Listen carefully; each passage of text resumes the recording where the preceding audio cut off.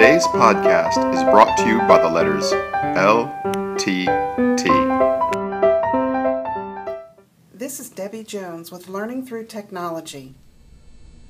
If you're going to be gone out of the office and you would like to set an auto-reply in your first class email, go to Edit, Preferences,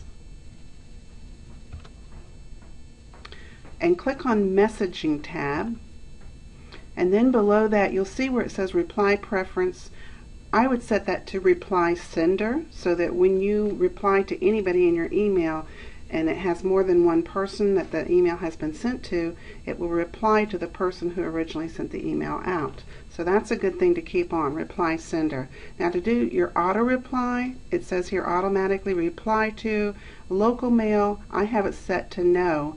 If I'm going to be out of the office, I would set this to yes. So when people send me an email, they'll know I'm not immediately answering them because I am not in the office. So here is my reply text.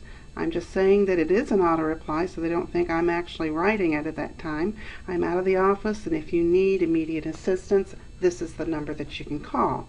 So that stays in there, and the way I'm going to begin to let it work is just to click on the local mail and say yes. I would not do it for internet mail, just keep that at no. And then hit apply or OK if you're finished with all your settings.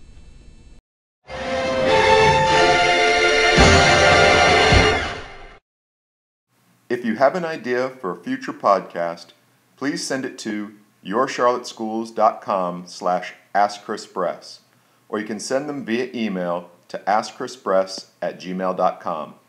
Thank you.